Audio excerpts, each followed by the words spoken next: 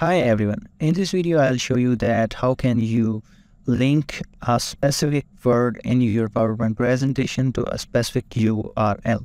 So just like the pressure, so I'll whenever I click on pressure, you can see that I have been redirected to google.com. So I just do a remove link from this word. First of all, you have to select the word you want to link to a specific URL, just like pressure word. So now we have to right click on it. We have to right click on it and go to hyperlink.